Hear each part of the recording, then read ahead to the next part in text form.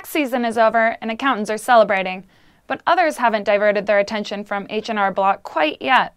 Now that H&R has sold its bank, the pure-play tax preparer is likely to garner takeover interest from private equity, the deal's Tatiana Kulkarni reported. Firms that invest in businesses with an established brand name, wide branch network, and predictable earnings are the most probable suitors. A couple players that fit that criteria are Berkshire Hathaway and Thoma Bravo.